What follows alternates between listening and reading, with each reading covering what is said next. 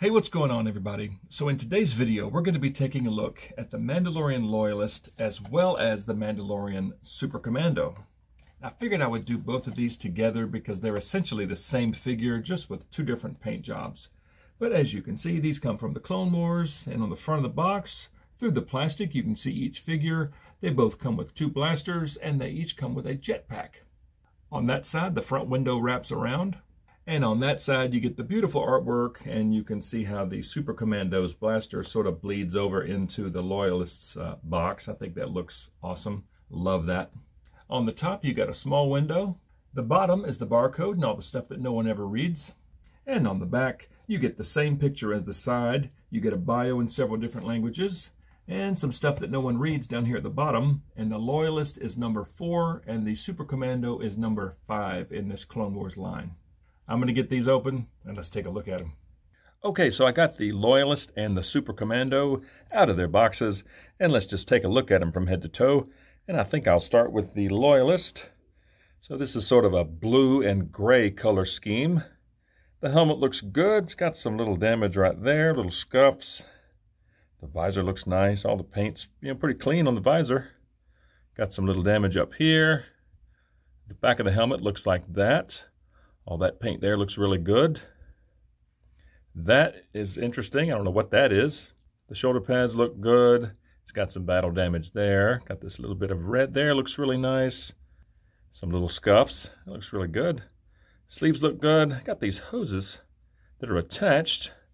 And something tells me that is going to hinder. Well, he's got pretty limited range in the elbows, but that does pull pretty tight there, but you really can't go any farther anyway, so that's a good thing. So on the left side, the gauntlet looks really good. There's no paint, but it's got some nice detail there.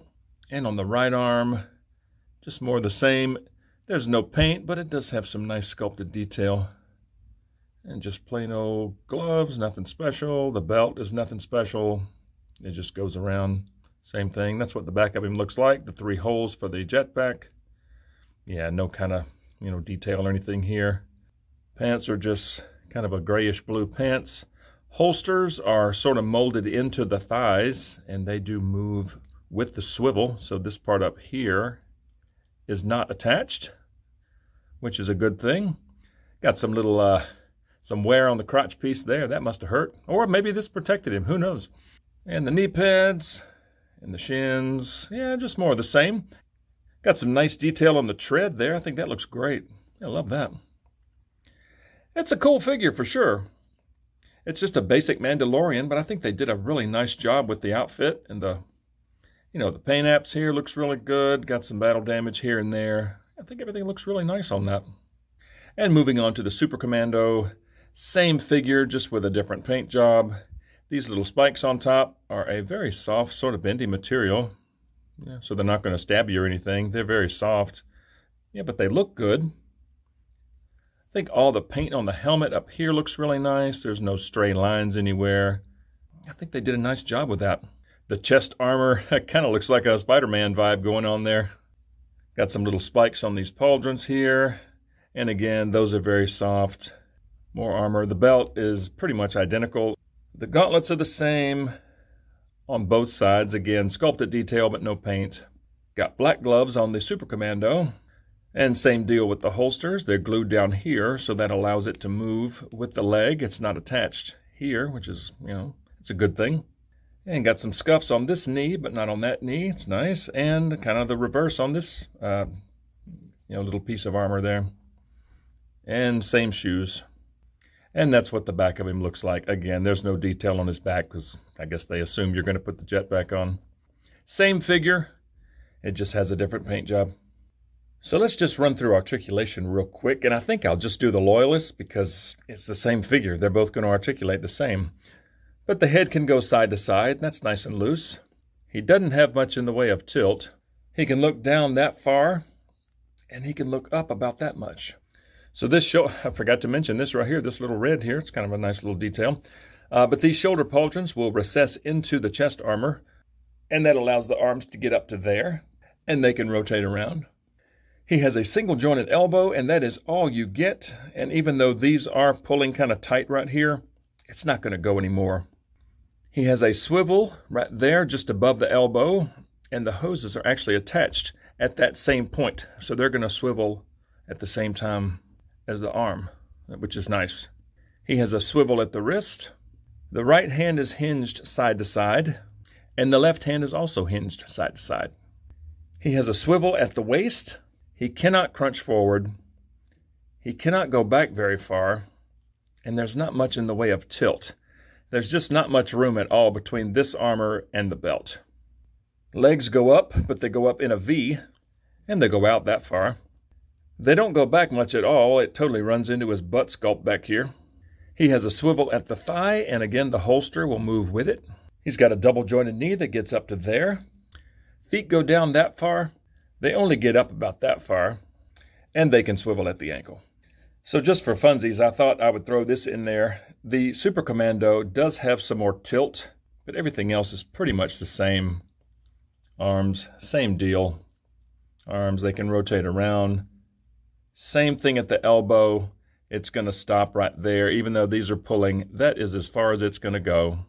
And everything else is going to be the same. But yeah, that's one thing I did notice. There is some more tilt on the Commando, and it could be just the one that I have. And as far as accessories, they each come with a pair of these blasters. This is the Westar 35. They're both identical. The one on the Loyalist is a shiny silver, and the ones for the Super Commando are a little darker.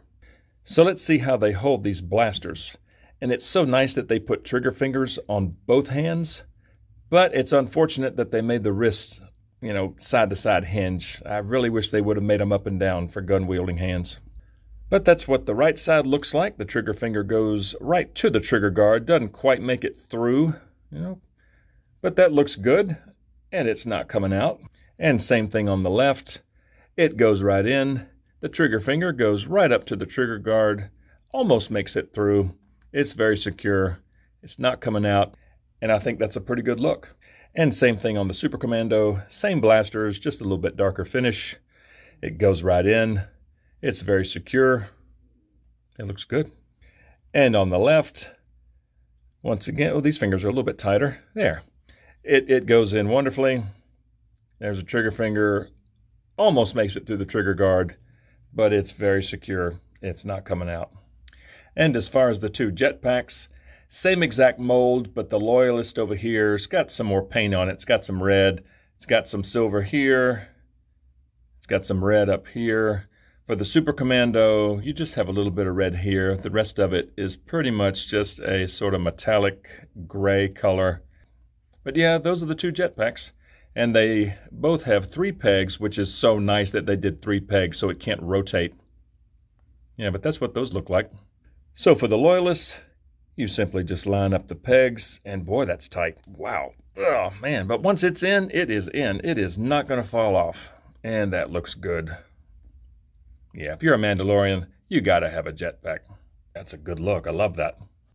And same thing for the Super Commando. Just line up your pegs, and wow, that one's even tighter. There we go. That is in. It is not going to fall out. Now, something I'm noticing, the Loyalist stood up perfectly. The Super Commando, he doesn't want to stand up with the jetpack. It adds a little bit of back weight, even though it's the same figure, same jetpack. You kind of have to lean him forward a little bit. I don't know. It could just be mine, but I don't know. But it does work. And they both look really, really good. So in closing, I am so happy to have these. I think they're both really, really cool. They are nicely detailed. The accessories are okay. I mean, the blasters, yes, they're Mandalorian blasters. They're just, they're very basic. There's not a lot of detail on them. The Loyalists are nice and shiny silver. Super Commandos are a little more of a flat finish. But they look good. I mean, they're accurate to what the Mandalorians were using, the Westar 35s. I think the armor on both look really, really nice. The helmets look good. Like I mentioned, there's some scuffs up here to make it look battle-worn. The spikes on this one are just cool. I love that. And the little spikes on his shoulder pauldrons look really, really neat. But the lower half is very basic, but I think it looks great. I mean, it totally works. The holsters are nice. The little knee pads look good. Shin armor looks great on both. The jetpacks both look really nice. Yeah, 2 awesome figures, and I am so happy to have them. So if you like videos like this, please hit like and subscribe and hit that little notification bell. I would certainly appreciate it, and I would love to hear you guys' thoughts on the Loyalist and the Super Commando. So please let me know what you guys think. Thank you so much for watching, and we'll just see you guys next time.